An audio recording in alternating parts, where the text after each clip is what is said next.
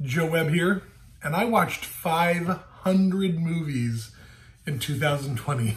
I didn't expect to, but I woke up January 1st, 2020, and decided my New Year's resolution was going to be something I enjoyed doing. And while I enjoy work, I love work, I'm a workaholic. A lot of people know me as sort of a fun-loving workaholic, if there can be such a thing. And I'm known for building a company where we review CRMs, communication between sales professionals and their customers, and we train them to be better. And that's what we're known for. But the truth is, I've always been a massive movie buff at heart. I was the kid that started working in video stores when I was young, and did that even through college because of my love for cinema. I officially was accepted to graduate film school. I turned it down to work for a year, and here I am now.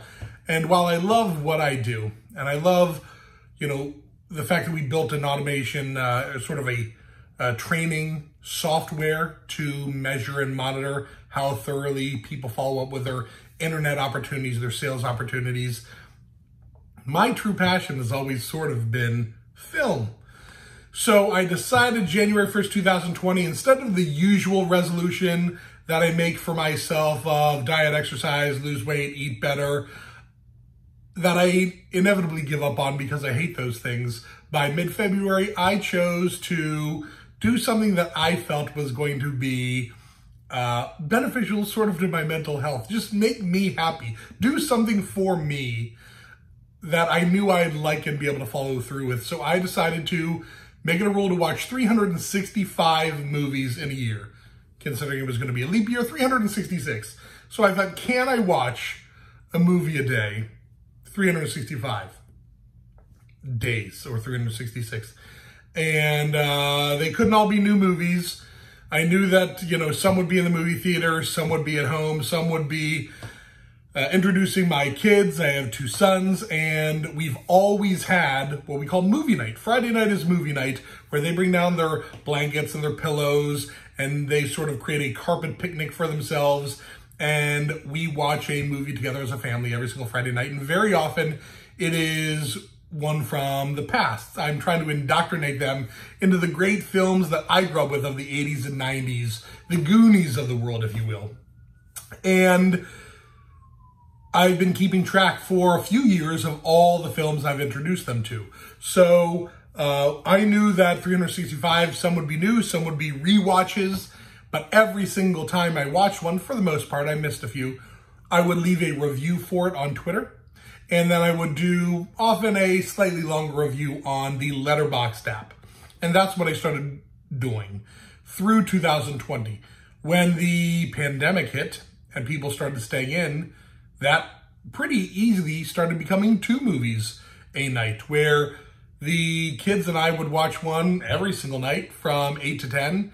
And then in many cases, my wife and I would watch one from 10 to 12. And that was a big ask because my wife isn't a fan of movies. I am a movie fanatic. She likes sitcoms. So for the past 21 years and change that we've been together, we've always compromised and watched sitcoms.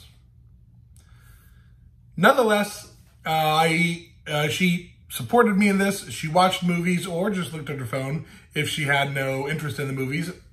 And I very much tried to pick films she watched. So while there are a lot of kids' movies that I reviewed and watched, there are also a lot of horror movies and thrillers that are her preference that I reviewed and watched. But I have taken the time to share with you all 500 movies that I reviewed, and some of them are just a few, handful, are series that I watched. 2021, I'm going to make it a point to start watching more series.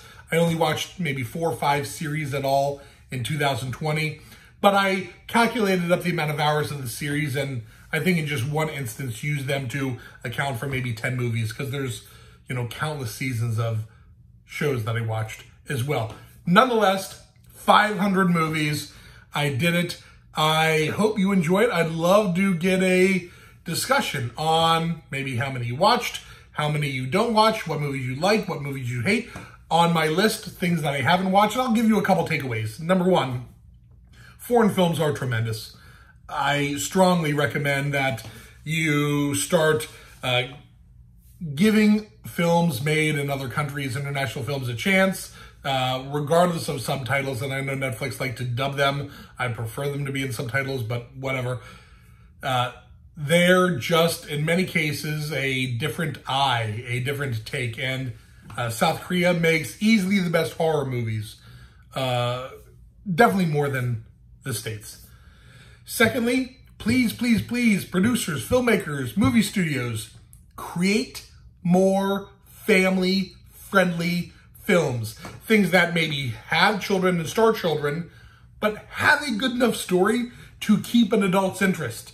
You know, I really appreciate when I can find a movie without a lot of adult situations, without a lot of discussions about sex, without countless curse words.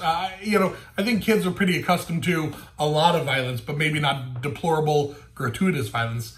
Nonetheless, we've, in 2020, exhausted, and maybe obviously before that, exhausted a great majority of the family-friendly films that I can show my kids. We're running out of them. And that's decades and decades of films. So, look, I mean, I can also share that list of everything I've shown my kids, and I urge you to start creating movie nights with your kids. It's such an amazing bonding experience to get them involved in the films that you saw in your youth. They're gold. The films of the 80s and 90s, at least for kids, that was the golden age of movies for tweens and teens, if you will, the golden age of it. And I hope that comes back sometime soon. Because a good majority of films don't have that, approachable parent-approved element to them.